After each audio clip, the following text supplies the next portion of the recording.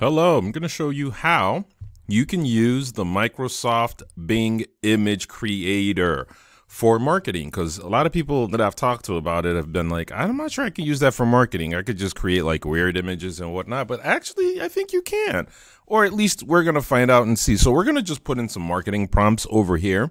So what you want to do is log into Microsoft Bing, go to Microsoft Bing Image Creator, log in with your Microsoft credentials, and then you go in here, which is where you put your prompts to create, and then you tap create, and then it spits it out for you. So what we're going to do now is pick maybe 3 things to see if it can do. So first of all, let's think about being a travel agent, and we just want to provide a good feel of traveling to somewhere. So let's type in here, couple on vacation in the middle of the ocean drinking champagne while dolphins jump around them. Okay, let's see what happens. Let's create.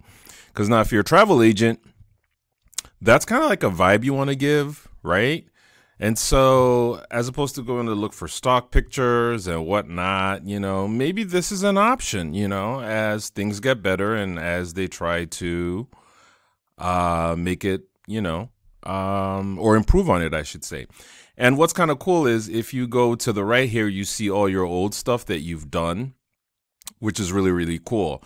You will see your images being created by AI over here, and you can see the purple reddish line that keeps loading up here, and you can go to old ones here to see what you've done. These were some that I was playing with, yesterday. So let's see what happens. Oh, wow. Look at that. Look at that. So it brings out a picture. Well, that's a shark. Or is that a dolphin? Who knows? But see, these are kind of cool. So you can copy this, and then paste it, and, it'll give you that vacation. I mean, it gives a kind of vacation-y vibe, man. I kind of like it. I kind of like it. Okay. Now let's see again. Let's see if you're a realtor, right? Let's see if you're a realtor and you want to, show that you're doing your job as a realtor, getting good houses for people. And so let's say family receiving keys to the mansion next to the swimming pool, toasting with their real estate agent. Interesting. I don't know, but we'll see. That's kind of like a lot. But those are the prompts that they suggested we use on the team here. So we will see. And as you can see, the old image again is right here. You can go to your old images. What we had here was when I was playing with it, drinking on the moon, drinking champagne by the moon. I'm not sure it'll show up, but look at it. Drinking champagne on the moon. And that's what came out. All right. So I hope, let's go back to our old one. I hope it's still working. Yeah, family receiving keys. Okay, it's still loading here. Look at that. Look at that. So I'm going to click it. See, I'm going to enlarge them. It gives you 4 iterations too. Okay, that's sort of like a screwy face. Interesting. I don't know why that face looks like that. So let's close that. Let's look at other faces. And as you can see, they are still improving on this stuff. It just merges the images. Sort of totally different from what we had. Let's see this one, how it looks. But you can see how you can use this. Yeah, the faces are a little kind of weird. But, the technology will probably get better. All right.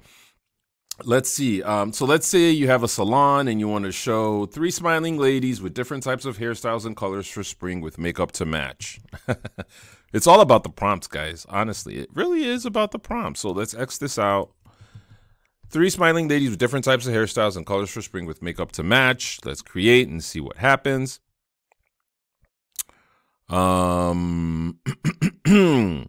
And so, again, your history is on the right here, and you can see your image is being created by AI. It probably takes maybe 1 to 2 minutes, maybe. I don't know.